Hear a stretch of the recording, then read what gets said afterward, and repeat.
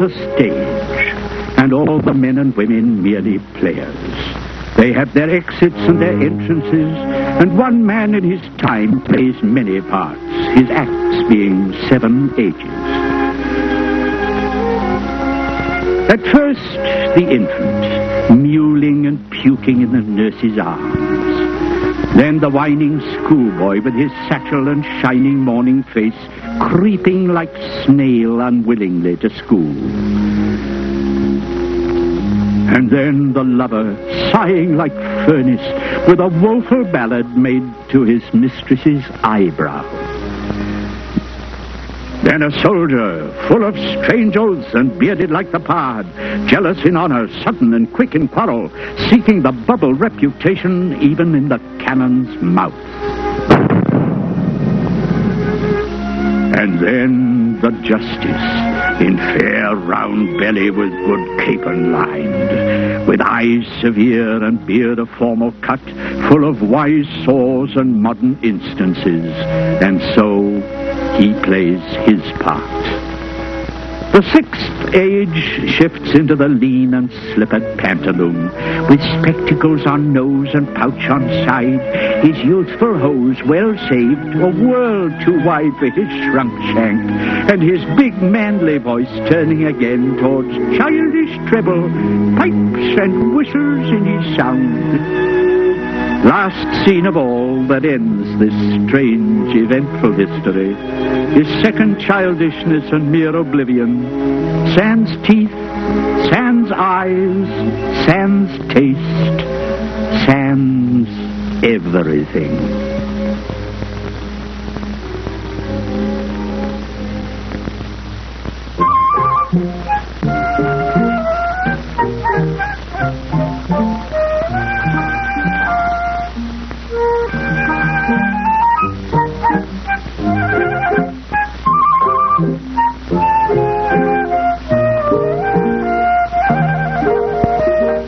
When daisies pied and violets blue and lady smocks all silver white and cuckoo buds of yellow hue do paint the meadows with delight, the cuckoo then on every tree mocks married men, for thus sings he, cuckoo, cuckoo, cuckoo.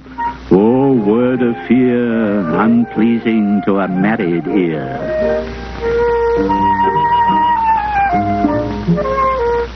When shepherds pipe on oaten straws, and merry larks are ploughmen's clocks, when turtles tread, and rooks and daws, and maidens bleach their summer smocks, the cuckoo then on every tree mocks married men, for thus sings he, cuckoo, cuckoo, cuckoo. Oh, word of fear, unpleasing to a married ear.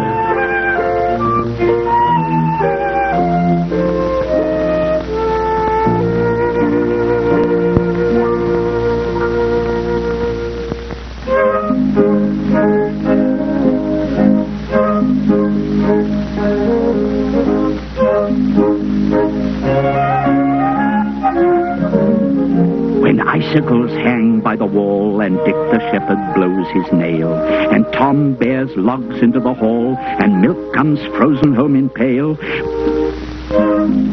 when blood is nipped and ways be foul, then nightly sings the staring owl, to-hoo, to-whit, to-hoo, a merry note while greasy Joan doth keel the pot.